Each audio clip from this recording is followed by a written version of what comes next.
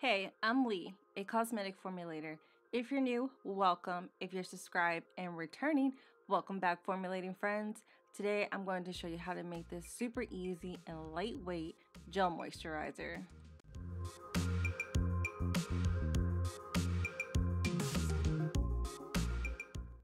So let me tell you, my favorite thing about this formula is that it's pretty simple. There's no heating, there's no white rubbing time, and it feels amazing. So if you have oily skin, you may really love this formula.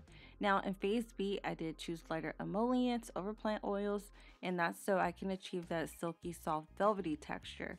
But if you want to substitute any ingredients, make sure you check out my blog in the description box. And also, if you need help converting percentages to grams, check out the resource I have linked for you as well. Starting with phase A, I've already weighed out 81.90 grams of water, and now I'm just adding in 4 grams of propendol. And once I finish adding the humectant, I'm going to continuously stir until phase A is completely homogeneous.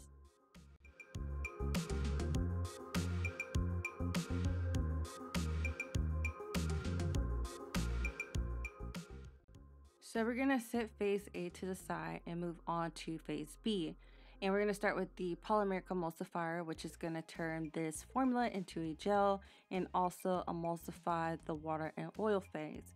Then we're going to add in our lovely emollients and then stir them together. But just a quick brief on some of the emollients I chose, like caprylic caprylic triglyceride. That's also known as fractionated coconut oil. It's very lightweight and non-greasy. Then I have C1215 icoy benzoate. It's an emollient that will add that silky texture to the formula.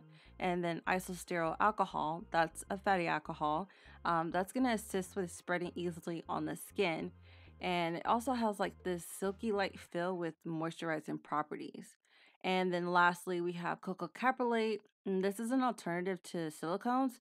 It's very lightweight and it has like this nice velvety feel and also fast spreading benefits.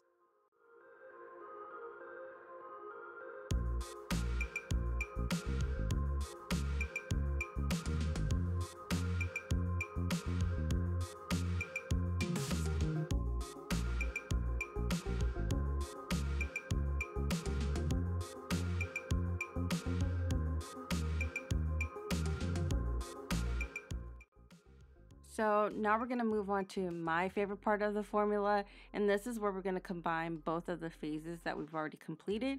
We'll pour phase A into phase B and then continuously stir.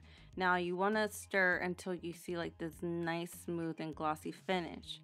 Now, as you can see, there was no heating required for this oil and water emulsion, and this is what we call cold processing. For me personally, it really makes formulating much easier and a lot faster.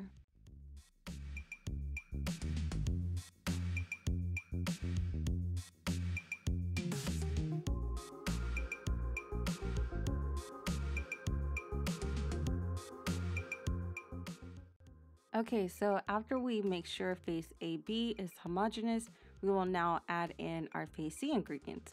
And I am using Euxyl PE9010 for my preservative, and tocopherol is going to be important, especially if you decide to add any plant oils into this formula. And then once we add these two ingredients, we're going to continuously mix it until everything's homogeneous.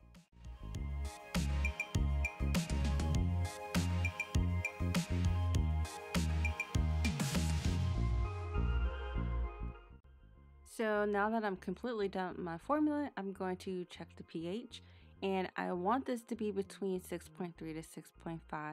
I still have a video coming up on pH, so be looking forward to that. But I did check the pH and we were sitting at a 6.41, which is perfect. And after we check the pH, we are going to cover it and leave it overnight.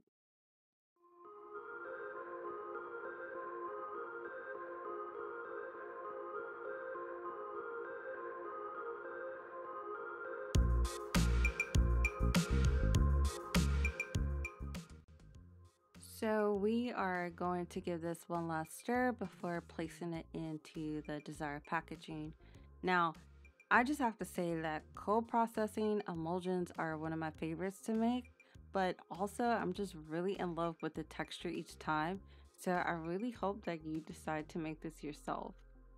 Anyhow, I will be placing this into a glass bottle and also have an airless sample package here.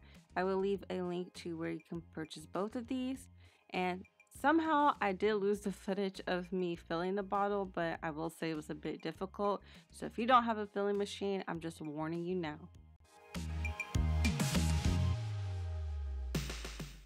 And lastly, my favorite rule of thumb. Make sure you label your sample with the name and the date that you made it so that you can always track your work. I hope that you found this formula quite easy to make, and if you decide to try it out, please let me know how it turned out for you. I'm going to show you what it looks like on the watch plate, and I'm also going to apply it to my arm so that you can see the texture. And I hope that you enjoyed this video, and if you did, give this video a thumbs up and subscribe if you haven't already. Thank you for watching, and I will talk to you guys later.